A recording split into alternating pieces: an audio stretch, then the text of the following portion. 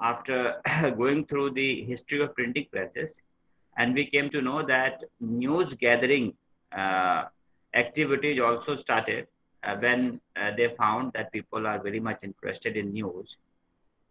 So when news gathering activities started, then news publishers they found that it is not possible to send correspondence everywhere because it is very expensive kind of thing, and you cannot ensure that your correspondent is available in each and every country, each and every capital city of the state or capital city of all the countries. So that's why we find that, and in every continent, right? So that's why you find that news agencies started emerging. It's a kind of new business, news business, that there are so many publishers. So especially news agencies are beneficial for small scale publishers, right? Take the example of small newspaper like ours in Bihar. If they want to run their newspaper, it is not possible to uh, send correspondents everywhere because they are very small newspaper. They don't have enough fund for sending their correspondents. So they can get services of various news agencies, and from there they can get all the stories. So this is the way news agencies started functioning. So when we try to define news agencies, uh, encyclopedia says that news agency, also called press agency, press association, wire service, or news service. These are various names of the same thing. Organization that gathers, writes, and distributes news from around a nation or the world to newspapers, periodicals, radio and television broadcasters, government agencies, and other users. So this is what is you can understand by this definition, that these are the functions of a news agency. What they do, they are there are various names of agency, and what they do, they gather, write, and distribute news. Right? It means their reporters gather news, they sit back and they write their stories, and after that they distribute that story to various stakeholders or various subscribers. Right? You cannot get news agency directly because it is for news organizations. Individual cannot access news agency feeds. Right? So they distribute it to whom they distribute?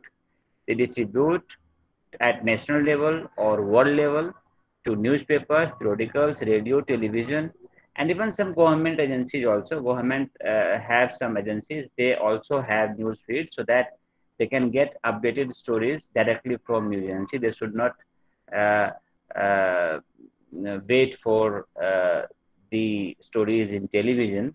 So they get raw data from agencies. So for government services, they have agencies have some specialized kind of services also, so that they can provide them the required information. Government do not want information of each and every happenings. They want a very important kind of information, some political development, some diplomatic development. So these kind of stories they want. So that kind of stories are being provided by agencies to government agencies directly, and some other users maybe some other organizations who are dealing with publications. So this is the whole definition of news agency. It does not generally publish news itself, but supplies news to its subscribers, who, by sharing costs, obtain services they could not otherwise afford. As I told you that it is not affordable. You cannot send your correspondent everywhere. So it is very easy just to get services of agency, and you can have the news. And agencies can have their correspondents everywhere because they have many subscribers. For example, suppose one newspaper is sending their correspondents, so all the costs are mm, on them only, right? So But news agency get cost from all different type of organizations, and then they can send their correspondents. So it is very easy for them to send correspondents everywhere because they have huge number of subscribers and they get money from them. So that's why news agencies are flourishing, right?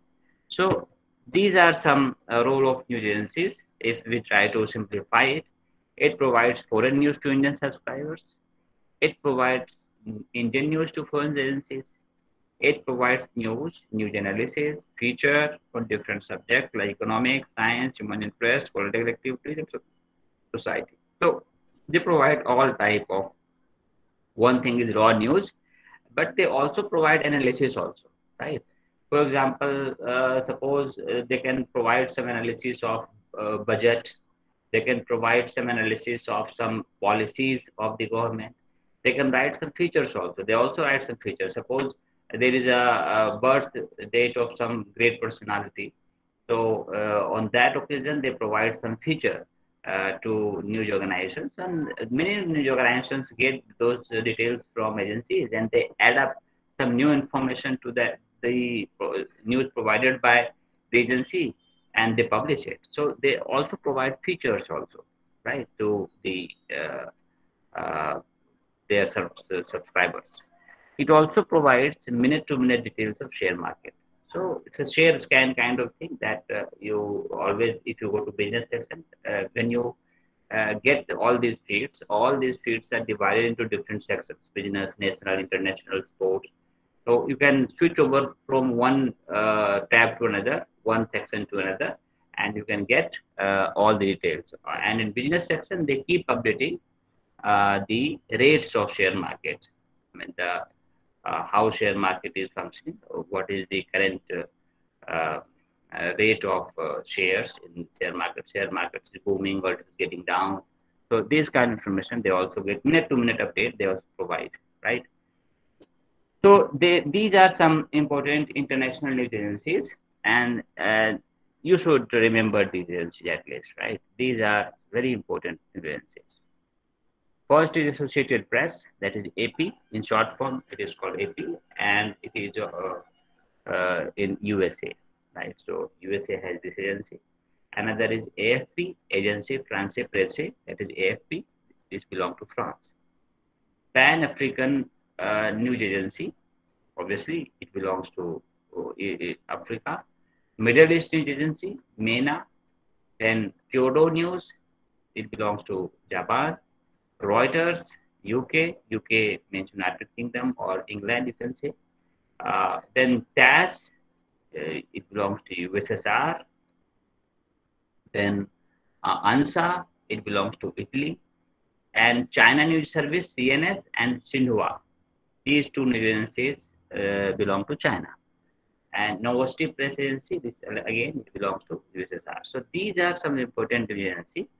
So let us discuss about some of the important news agencies so that you may understand that how they function and what kind of thing they do and how old they are.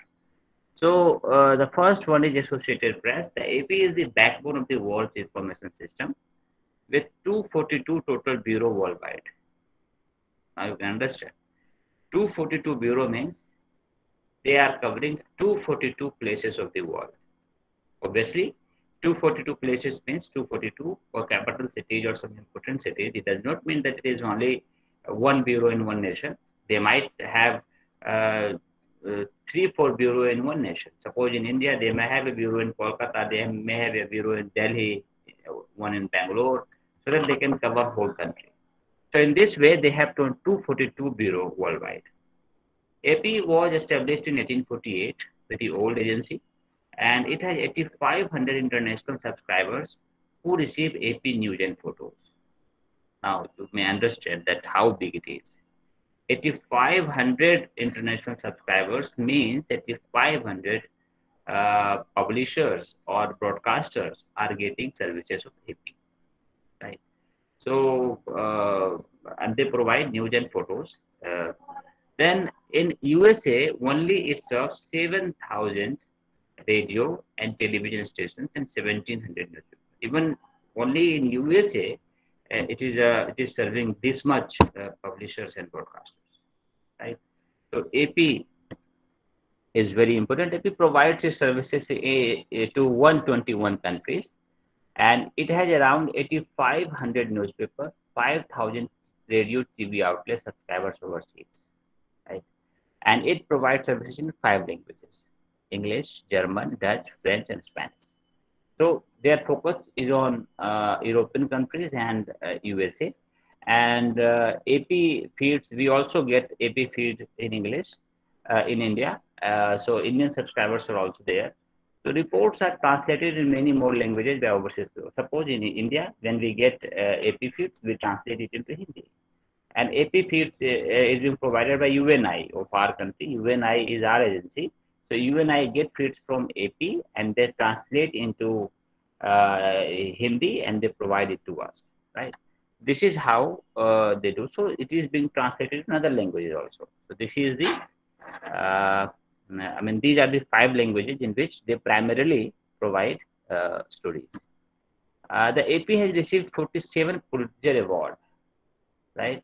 And the AP has received 28 photo Pulitzer. May understand.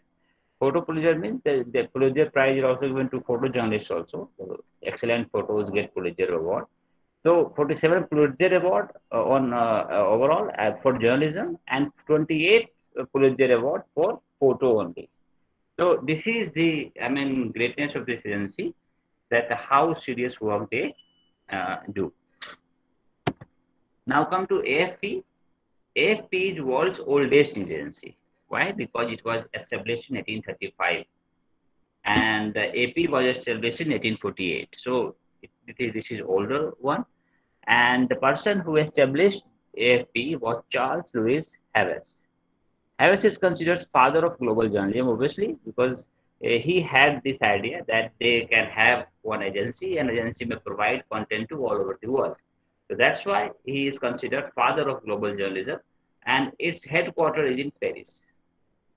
Its regional centers are in Washington, Hong Kong, Nicosia, and Montevideo.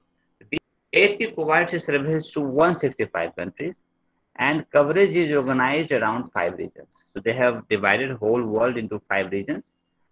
One is North America, headquarters is Washington. Second is Latin America, headquarters is Montevideo. Asia Pacific region, they have one headquarters, that is in Hong Kong, right? So Asia Pacific regions, I mean, then Europe, Africa, its headquarters is Paris, and Middle East headquarters is Nicosia. So these are the 5 centers from which they provide stories. They cover these areas through these centers. AP provides services in 6 languages: French, English, German, Spanish, Portuguese, and Arabic also. For Middle East, they are providing stories in Arabic also. So AFP, in that sense, you will find that AFP has wider reach as far as providing content is concerned, because they are concentrating on other languages other than European regions. Because Arabic is not an European language, but they are providing content in Arabic also. Now Reuters. Reuters news agency established in 1851 by Paul Julius Reuter in London. Paul was German-born immigrant. Reuters is world's largest multimedia news agency, which covers 130 countries through 197 bureaus. Multimedia news agency means Reuters provides video also. They provide video content also. That's why it is world's largest. Because I mean, all the agencies have their own USP. So Reuters is focusing on multimedia content. Reuters connect with around 2.5 lakh financial professionals through its instant messaging services, right? So, I mean, they have some instant messaging services also. So, they are financial services. So, if Reuters, what they do, Reuters provide them instant messages regarding share market, regarding some new development in share market. So that then they uh, can get information directly on their phones, right? They need not to go to some agency feeds or some other medium, but they may get all the information directly on their phone. So that's why Reuters provides this kind of curated kind of information also. In 1865, Reuters was first agency to break the news of Lincoln assassination. Right. So these are some important, the coverage of Reuters. Reuters was first to report the news about Berlin Wall being built in 1961. In 1989, Reuters was first to report about fall of Berlin Wall in 19. So Reuters was the first who was reporting that Berlin Wall is being built, and when it fall, then also Reuters was the first agency to report this. Now come to Indian News Agency. There are two Indian news agency. One is PTI, that is Press Trust of India, and another is UNI, that is United News of India. These are, running news agencies. There are some other also who came into being, then stopped functioning. So we will come to those agencies also later on. So first discuss about these two agencies, right? So PTI, Press Trust of India, is India's premier news agency, right?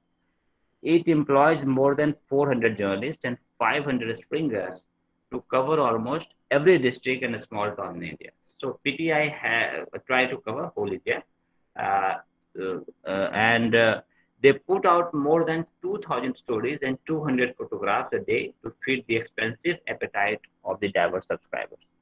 So you may understand that 2,000 stories daily basis they generate, and 200 photographs they provide to their subscribers, and who include the mainstream media, the specialist presses, specialized presses, research groups, companies, and government and non-governmental organizations.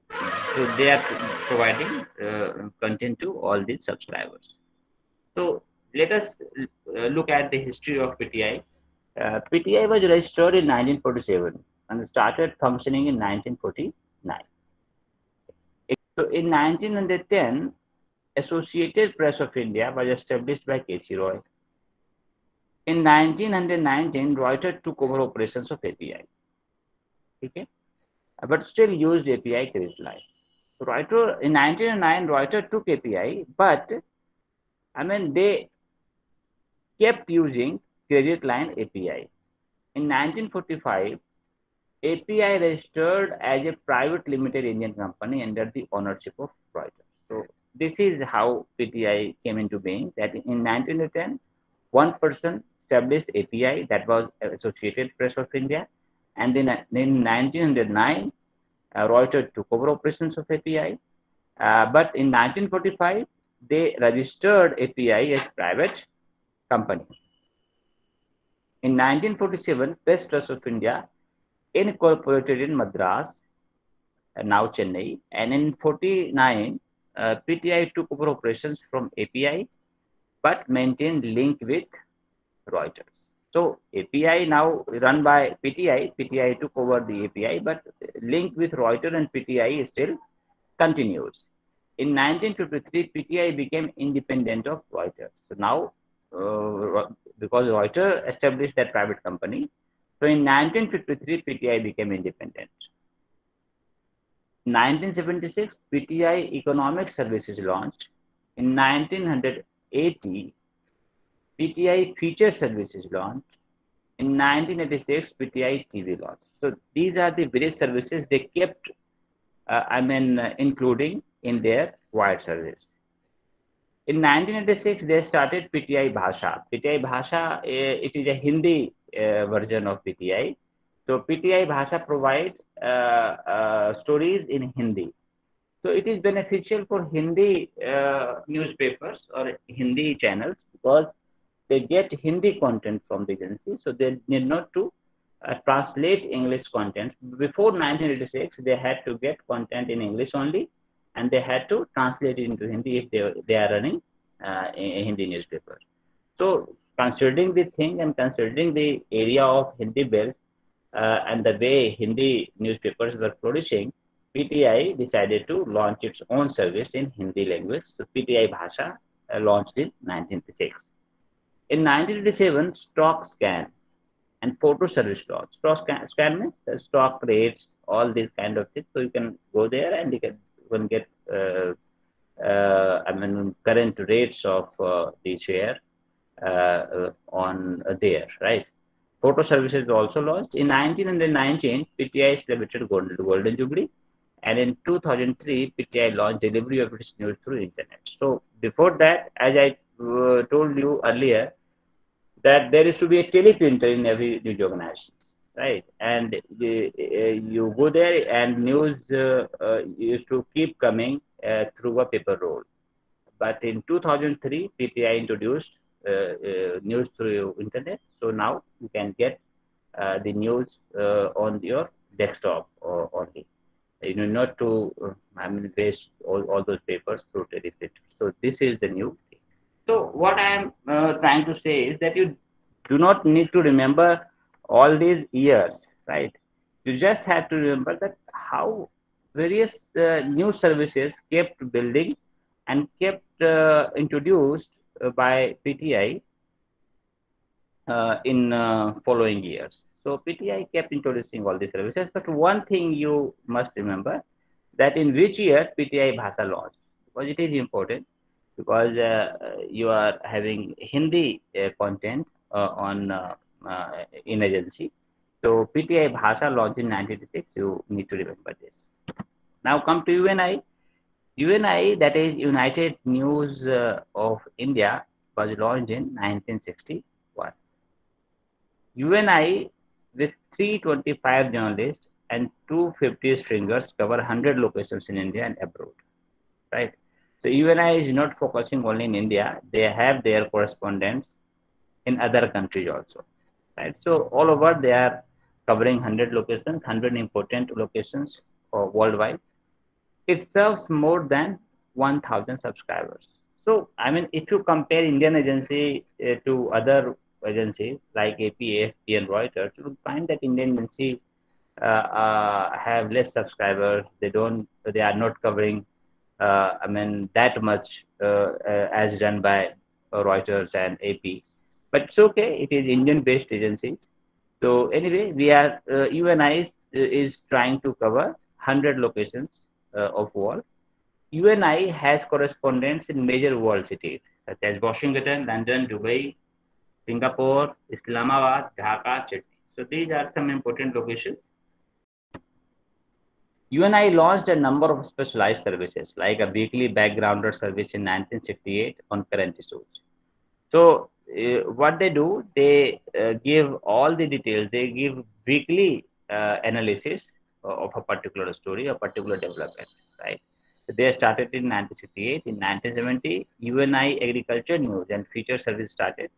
It arrangement with AP. As I told you earlier, that UNI takes story from AP, GG of Japan, and Eastern News Agency of Bangladesh. So they get stories from all the agencies, and they translate into Hindi, and they provide it in English also. Even AP news are provided to UNI, and UNI provide these stories to their subscribers. So these arrangements are working here. So UNI wire service is available in three languages: English, Hindi, and Urdu. So Hindi service Univarta launched in 1982. So again, this needs to be remembered. So as I was telling you, that they get stories from AP in English, and through their Hindi agency like Univarta, they translate into Hindi and they provide it in Hindi. So it is very much easy for Hindi publishers. Urdu service was launched in 1992. So as we know that there are so many Urdu newspapers also, so they provide Urdu stories to the Urdu publishers, and it was launched in 1992. Other services started by UNI. So UniScan, as news service fed directly to the television sets. Unidarshan, a TV wing to provide news features, news clips, and documentaries to Doordarshan. So Unidarshan is a multimedia content. Unidarshan provide multimedia content, right? So then Uniscan, news display on TV sets for hotels, government, and corporate houses.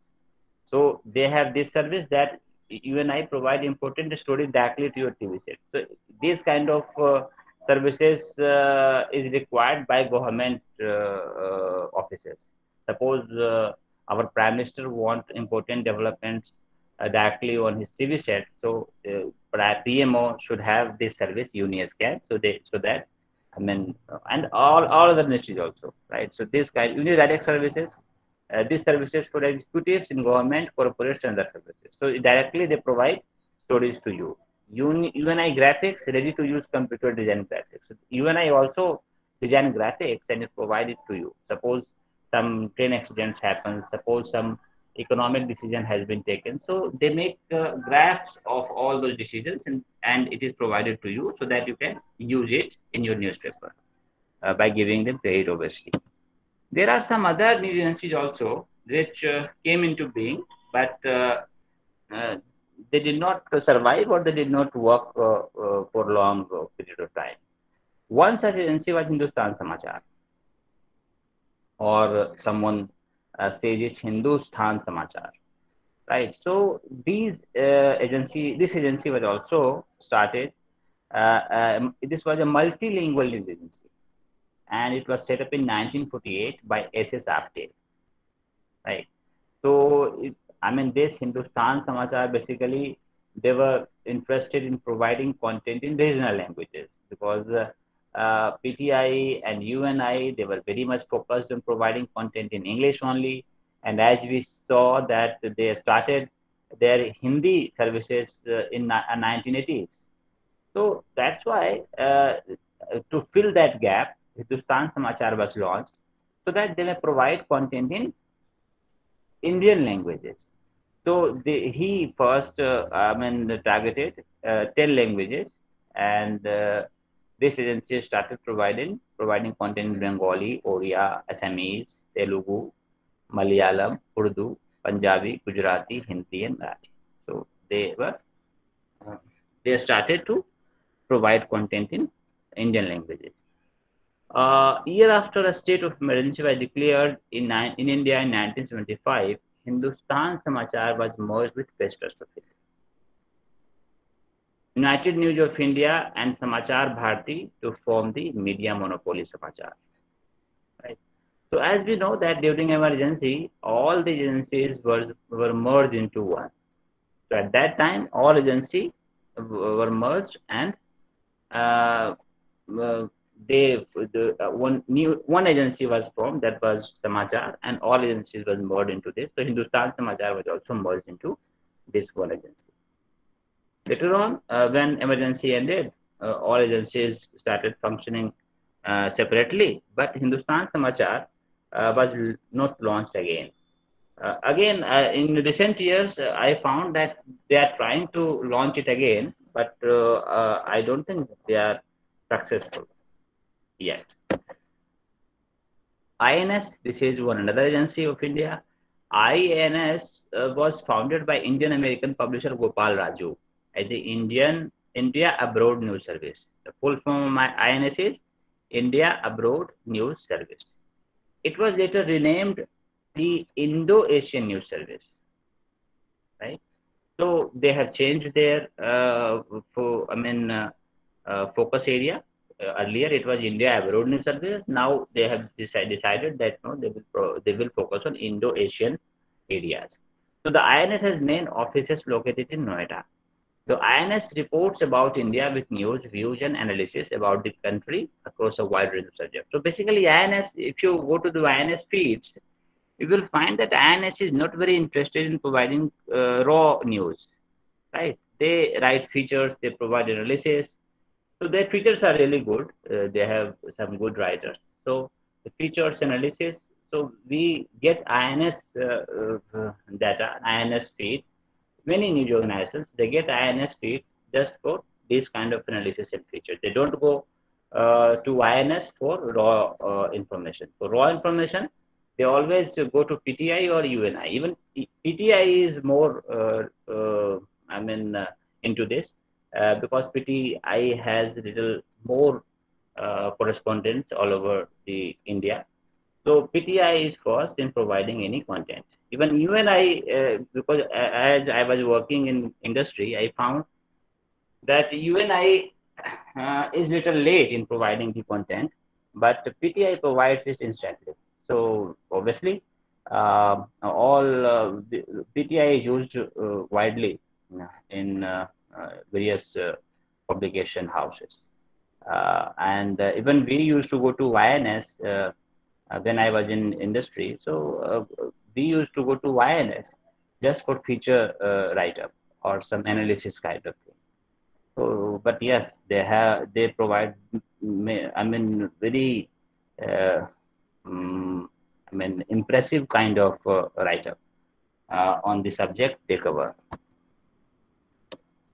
There is one another news agency that was Free Press of India, an Indian nationalist supporting news agency founded in the 1920s by Swaminathan Sadanand during the period of the British Raj.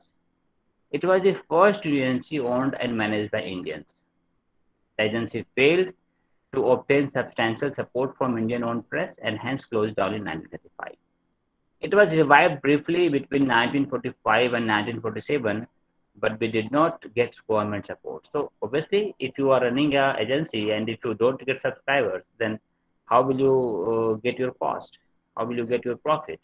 So that's why it was started, but it did not, uh, I mean, succeed. And in 1935, it was closed down.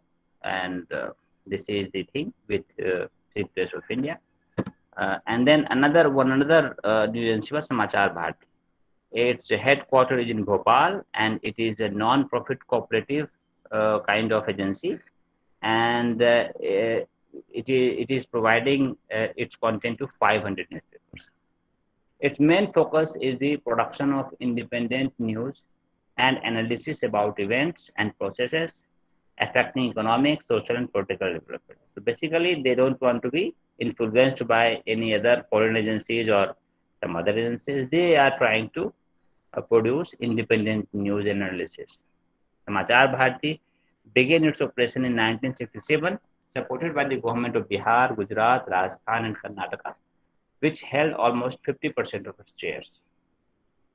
Jayaprakash Narayan was its first chairman, and in 1973, it started an annual reference manual in Hindi called Desh or Dunya. It also had a feature service Bharati. Its current editor is Sailendra Singh. So Samachar Bharati is still running, but it's very limited. Very few news organizations are getting services of Samachar Bharati.